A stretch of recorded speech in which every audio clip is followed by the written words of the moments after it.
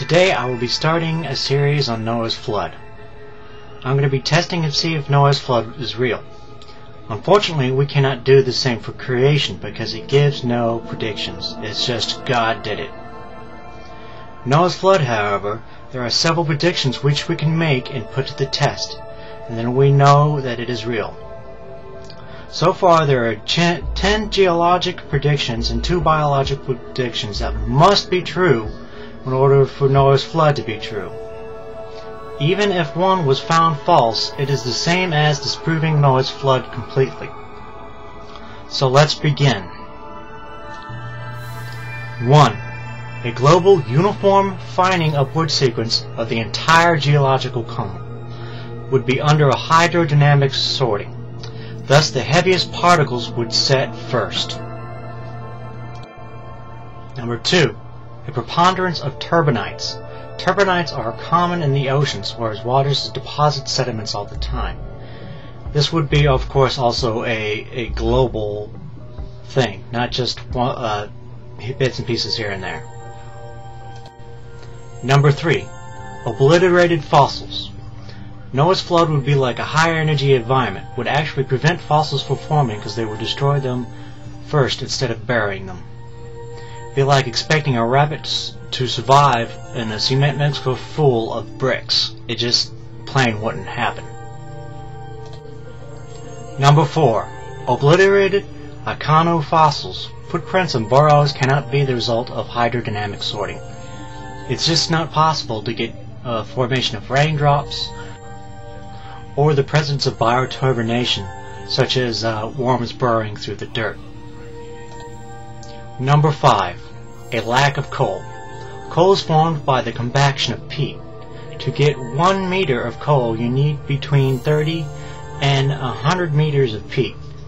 In the event of a global flood, any swampland would have been washed away and completely intermixed with flood sediments, not to mention the serious lack of time for high-grade coal to form.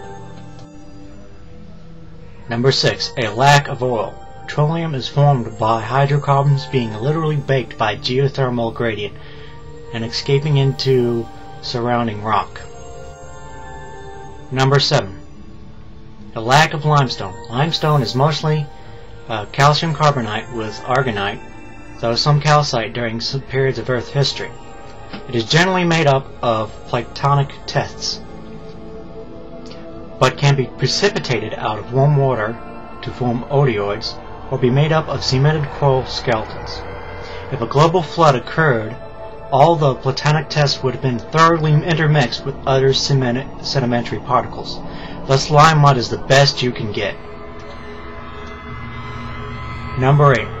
A lack of Dolostone. Dolostone rock is made of dolomite. Dolomite is formed when limestone is infiltrated by brines and very gradual calcium ions are replaced by magnesium ions. This takes endless amounts of time because limestone is effectively impermeable.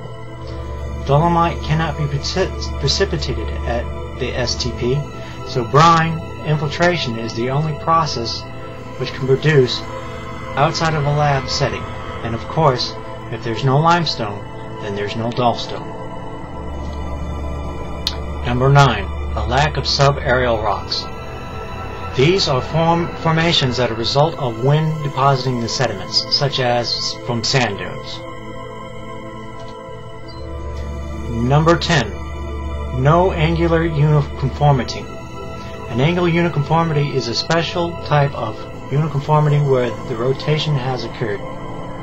This requires time for initial deposition, lithification, rotation, erosion, more deposition, and more lithification. Needless to say, this is inconsistent with a global flood. Number 11. The entire animal kingdom would have genetic bottlenecks. The severity of the bottlenecks would be dependent on whether the animal was clean or unclean, if the flood in the Bible is correct. This will also be true for humans if everyone is descendant of Noah's family. Number 12. All migration patterns, both human and animal, will all point to a common point which all came from, namely the Middle East. In this series, I will explain in detail, point by point, why each and every one is completely wrong, demonstrating once and for all, no educated or honest person can ever take Noah's flood seriously. Thank you for watching, and please stay tuned.